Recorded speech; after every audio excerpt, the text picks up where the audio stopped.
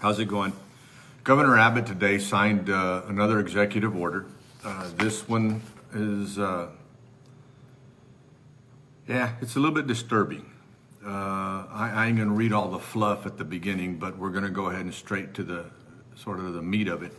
One of the paragraphs, the last three paragraphs, one of them reads, "No person other than a federal, state, or local law enforcement official shall provide ground transportation to a group of migrants who have been detained by CBP for crossing the border illegally or who would have been subject to expulsion under the Title 42 order." Folks, what that means is, just to give you all a heads up, our NGO here, as of tonight, they're closed. So they will not be accepting any more individuals starting tomorrow at the NGO, at their facility there on Las Vacas, because they work to get these individuals out of our community. So when Border Patrol begins to turn them loose, they're just going to turn them loose in our community. Probably at Stripes, because that's where they were able to get transportation out. But with this order that the governor signed today, I hope something changes tomorrow, but with this order, it seems like even Greyhound or anybody else that might contract or they might contract with, and it does say ground transportation, so unless they can get a plane ticket the way I'm reading it, they're stuck in our community unless they're going to walk out. So I'm trying to give you all a heads up. What we went through in Memorial Day in that week, that they had over 1,300 that they'd released, and you had all these people just hanging around our community. It's probably going to have the same and just get worse, because now there's no way for them to get out of our county. It referenced a town, La Jolla. We were looking at the video a little while ago. I understand how they could be concerned. There was a family there that had COVID, actually at a restaurant, just like nothing, and they knew they were sick. They were immigrants or migrants or whatever the damn proper word is. Illegal aliens, I guess.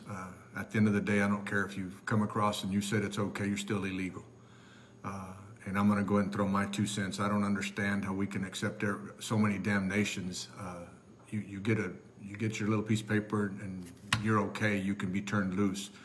But you've got our borders closed, and you have families that live over here, and their families live in Mexico, and they can cross with visas and everything else. They legally can cross, and damn bridge is closed. So as far as I'm concerned, the policies of our federal government, the policies of our president, they're just screwed up. I'm going to throw that out there. And people asked if I backed Governor Abbott with what he was doing and trying to help us. I do. We're going to have to look into this more tomorrow, because I think with this one paragraph, these individuals, they're not going to be able to leave our county. So what the hell are we supposed to do with them? I don't think he thought this one through. In our reality, he's being pushed. Our governor, close the border, close the border, close the border. This isn't going to do it. And you individuals that just as far left and as far right, we need to get together, and we need to figure out that the governor, he is my governor. He is the governor of the state of Texas. But with what he did in paragraph 1 here, I don't know what we're going to do as Valverde County. If Border Patrol still releases them into our county, what are we supposed to do with them?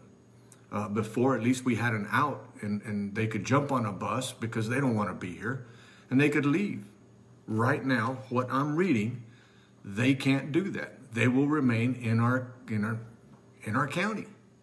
So I really hope that Governor Abbott, that you rethink this one. There has to be another method or something that we can do other than holding them here in our county. And if you have a plan, I sure wish you'd share it with us, because this one paragraph really scares me. Again, Governor Abbott is our governor.